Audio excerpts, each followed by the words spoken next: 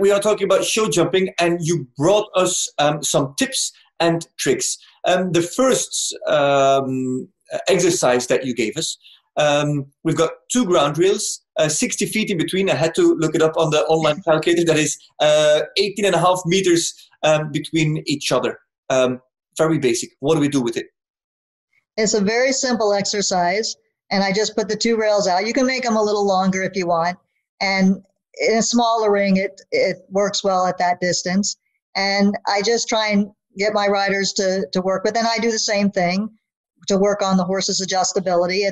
Usually it's 5 comfortable strides if you're not going very strong, and just working on straightness. It's just very simple and basic. Working on going straight, and before the turn, not letting your horses cut in or not letting them bulge out, keeping nice tracks, and alternating turns on the landing side. And you practice it at 5 strides, then add a stride in 6. And if you're more advanced, you can add to 7 strides and then leave out and do 4 strides down it, and always keeping that connection with the leg and hand. So you kind of feel the horse underneath you. You have to mold yourself. I tell a lot of the riders, mold yourself around the horses so you feel what's going on underneath, not always looking down at what they're doing. But just alternating anywhere between 4 and 7 strides, and alternating it and trying to make each stride even. I mean, that's the main thing, and just getting yourself adjustable and the horse. And it helps when you do courses, because the courses now are very technical. You have a lot of lines that are forward, and then you have to get the horses to come back right away. And it's just teaching yourself to be adjustable and your horse to be responsive. Okay. Let's call it the warm-up exercise. Then as a second one, we've got, I think it's trot pulls. What is this? I use raised cavalettis, and they're about 4 feet apart, which I'm not sure what that is in meters, but probably 120 something, 1 meter 20. Okay.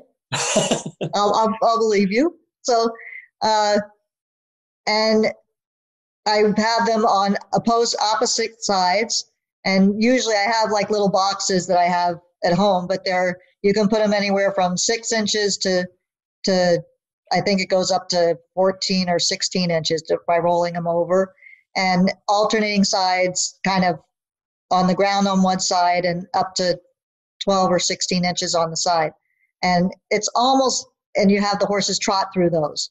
And it's kind of an exercise. I like to compare it to the football players when they run through the tires. And it's kind of agility and their coordination, and it works on the horse's coordination. And you can really feel the suspension in the horses. And if you have your horse too heavy on its front end, then it's not going to be able to trot through there correctly. Or if you don't have enough trot from behind, enough impulsion, then they get very plain and they kind of stumble through. If you have the impulsion behind, and then you can feel the horses elevate. And that's what you want, is to feel their hind end active underneath you. And it's a really good tool for gauging that.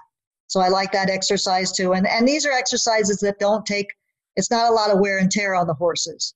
They're very easy exercises, and there's not a lot of pounding on them. And they're things that you can feel what's going on underneath, and making sure that you have your horse where you want it, and working on the connection that you have with the horse.